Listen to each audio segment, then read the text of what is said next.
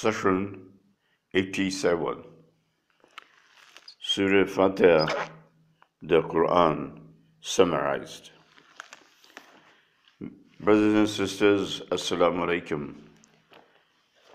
Bismillahir Rahmanir Rahim. We begin with the name of Allah, who is most gracious and merciful. Nahmaduhu nusalli ala rasulihil kareem. And we begin with blessings on Prophet Muhammad, peace be upon him, the last and final prophet. Rabbi shrah li sadri wa yassir li amri wahlul uqdatam min lisani yafqahu qawli. We continue with Surah Fatiha, verses 6 and 7. Sirat al-lazina anamta alayhim, ghayril maghzubi alayhim walazzalin. Ameen. The path of those whom you have rewarded, not the ones who earned your annoyance, nor those who went astray. We continue with the 36th surah of Qur'an, Surah Yasin, and its verse 53 onwards. In Bismillah, in kanat illa sahiratan wahidatan fazahum jameel ladana mawzirun. The stage, all set, all evidence of his deeds provided to every man. It will be time to move for the decisive phase of accountability. And there'll just be a single blood-curdling blast, the third great bugle, then forthwith mankind being forced to run. They'll all be arrayed in a system, numbers notwithstanding, apprehended to stand before us. Verse 54. فَالْيَوْمَ لَا تُظْلَمُ نَفْسٌ شَيْئًا وَلَا تُجْزَوْنَ إِلَّا مَا كُنتُمْ تَعْمَلُونَ. Allah would not be in a hurry to punish the mankind. Allah would not be in a hurry to punish the mankind. And it will have to wait for about 300 years, with each day equal to 1,000 solar years. And it will have to wait for about 300 years, with each day equal to 1,000 solar years. And then that day it shall be a highly veracious, principled, absolutely honest, and very precise and accurate judgment of every man's performance. Not a single soul would suffer the least injustice, and you would be punished or rewarded only for the deeds you enacted. Allah's mercy may be gauged from the fact that the pious people, those making for the heaven decisively, would feel as though they had just waited a morning or perhaps an evening. It will mark the initial recompense, reward for their abstinence and patience, perseverance. Contrariwise, the majority with enormities, serious crimes, would be having such a torturous time that, having had a look at the hell, yet they would wish and pray that this waiting may be shortened and they permitted to go to hell. Abu Hurairah Rasulullah Ta'ala Anhu stated that the Prophet, peace be upon him, said, on the doomsday, while awaiting Allah's judgment, people would sweat to an extent that their sweat would sweep 70 meters deep into the earth. and it will engulf them to an extent that they'll be drenched in it till their mouths and ears. Muttafika alayh Mishkat. Anas Razulullah Ta'ala stated that the Prophet, peace be upon him, said, people would be impaired on the doomsday, period of waiting for Allah's attention, to an extent that they'll begin worrying. About it. They'll decide to ask someone who could beseech Allah to relieve this terribly worry and agony.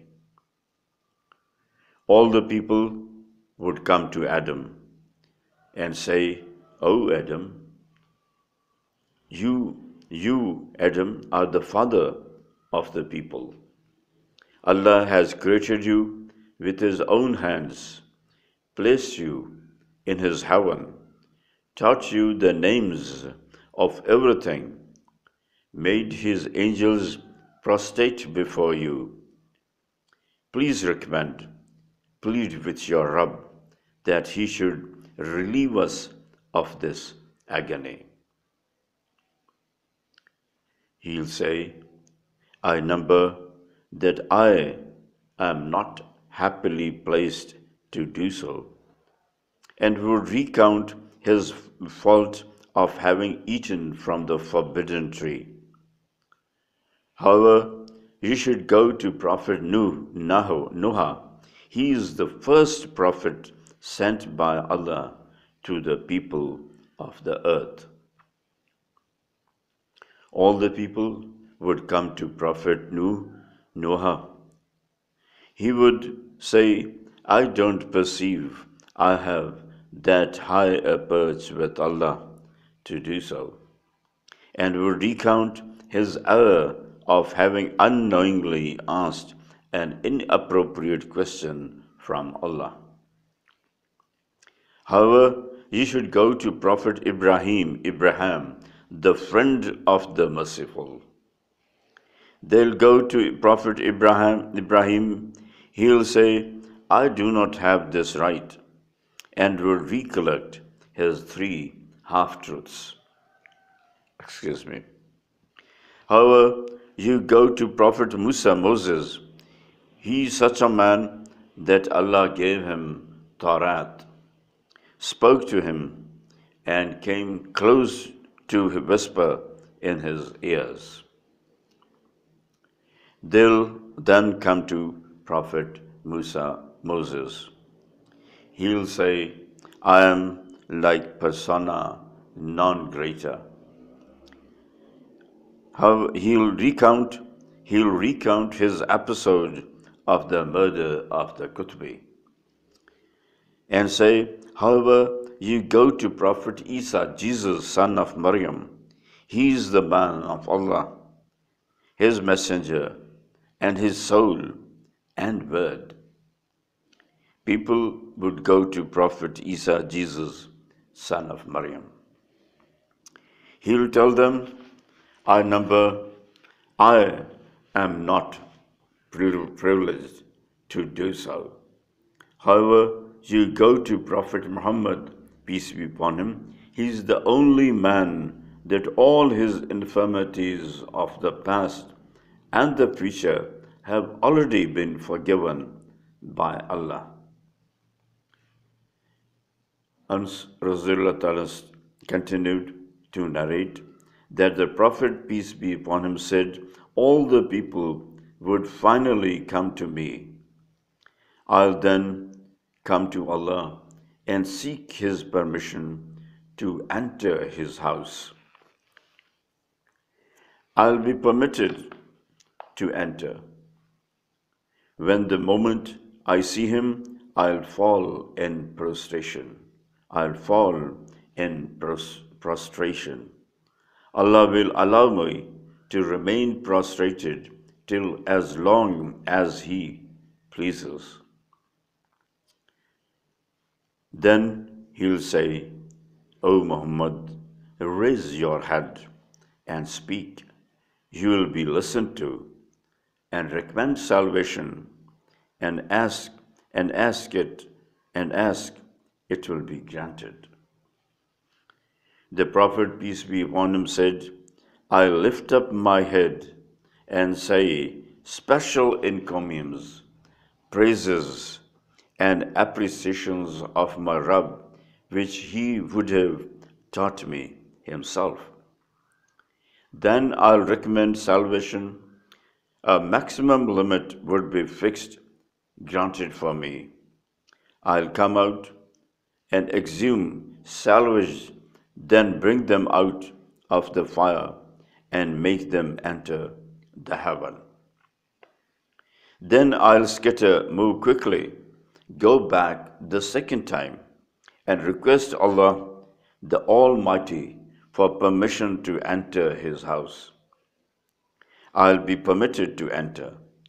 The moment I see Him, I'll fall prostrate. As long Allah likes, He'll permit me to hang in there. Thereafter, He'll say, O Muhammad, you can lift your head and speak. It will be heard. Recommend salvation. Your recommendation, intercession would be accepted. And seek, you will be granted. I'll therefore raise my head and praise my Rabb with such specially exclusive encomiums, praises, which he'd have taught me himself. Then I'll plead salvation. A maximum limit would be granted, fixed for me. I'd come out, find them from the fire, and take them into the heaven. Having brought home the beacon twice, and not leaving it at that, I'll persevere. I'll come back the third time, seek Allah's permission to enter His house. I'll be permitted to enter. Seeing Him, I'll fall prostrate. He shall let me remain as such till as long as He pleases. Consequently, He'll say, O Muhammad, raise your head. Speak, it will be bestowed. The Prophet, peace be upon him, then said, I lift my head and praise and appreciate Rabb with such great eloquence, which He'd have blessed me Himself.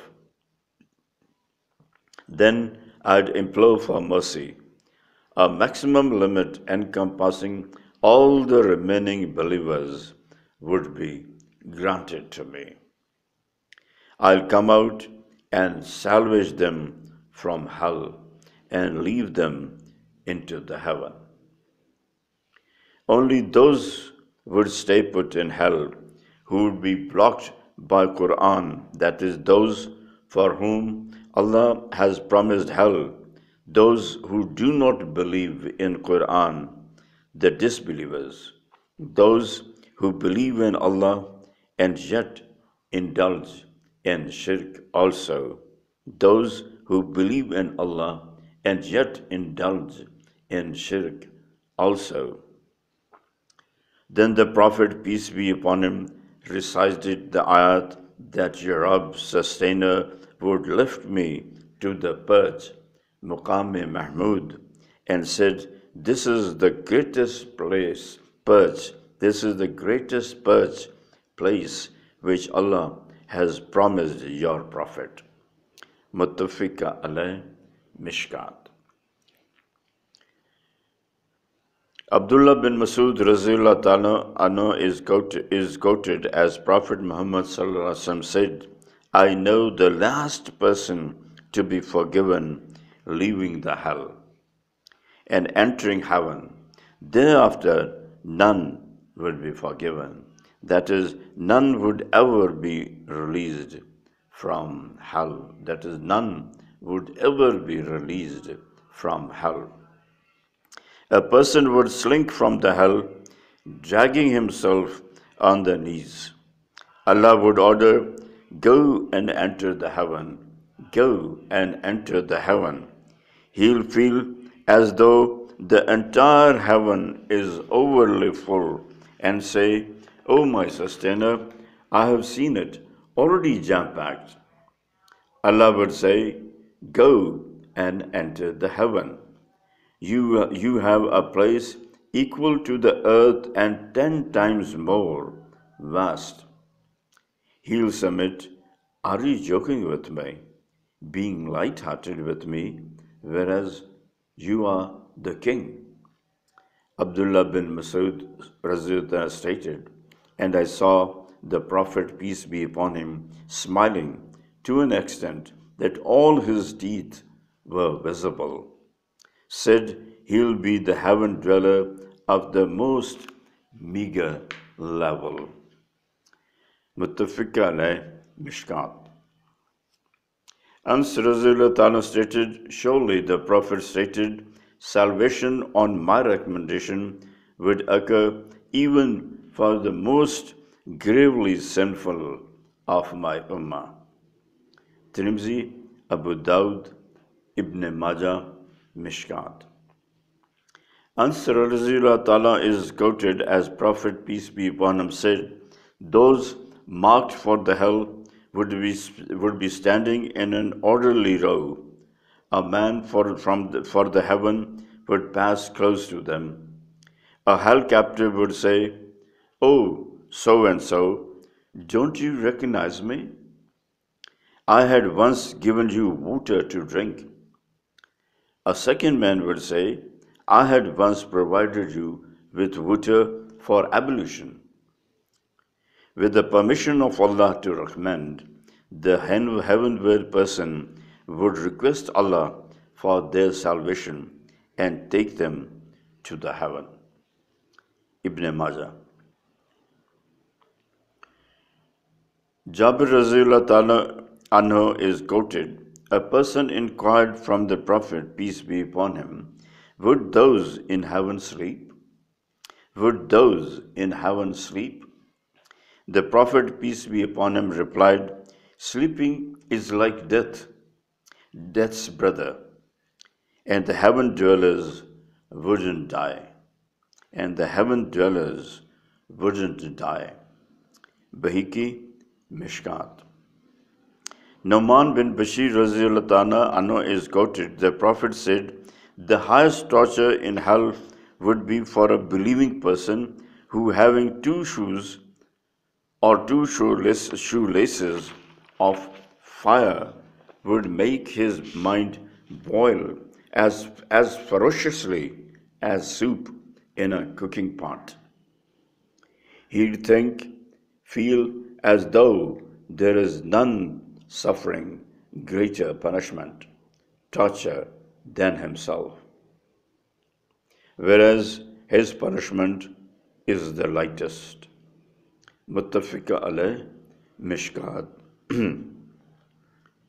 Ka'b Razulullah Ta'ala Anhu, a Jew scholar earlier, then converted to Islam, quotes from Torah we find written in the Old Testament. Quotes from Torah we find written in the Old Testament, "Muhammad, peace be upon him, is the Prophet of Allah, a slave human being whom I like tremendously. He is not insolent, rude in speaking. He is soft-spoken, nor harsh by nature, nor does he roam around in markets. He doesn't retaliate, but forgives and forgets and closes the matter forever. His place of birth is Mecca, and Medina is his place of migration. He'll also rule over Syria. His Ummah praises Rabb profoundly, happy or sad. His Ummah praises Rabb profoundly, happy or sad, they praise Allah. Happy or sad, they praise Allah. They remember Allah at every step. They remember Allah at every step, They mention Allah's greatness, high pedestal at every high place in all senses of the term. They are watchful, careful about the sun, that is, offer prayers the moment it is time for prayers. They offer prayers the moment it is time for prayers. Wear tahband, sheet, pajamas, shalwar, tope, etc., till half of their calves, till half of their calves. Tirmidhi, Mishkat. That is, they keep their ankles uncovered. That is, the men keep their ankles uncovered. That is, wear pajamas, trousers, etc., short of the ankles. Ankles remain uncovered. Abdullah bin Salam, a Jew scholar earlier, then converted to Islam, died 53 after Hijrah. Is quoted, Muhammad's attribute is written in Torah, that Prophet Isa, Jesus, son of Maryam, Mary, would eventually be buried along his side. Tirmidhi, Mishkat. Jabir Razullah Ta'ala anhu, Abu Abdullah participated in 18 battles after Badr, expired in 74 after Hijrah at the age of 94. Is quoted, it never occurred that the Prophet, peace be upon him, was asked for anything and he might have said no. I repeat, he stated, it never occurred that the Prophet, peace be upon him, was asked for anything and he might have said no. Muttafiqa alayh, Mishkat. That's end for today. Jazakallah. Please pray for me, ex-Brigadier Mustansir Billah.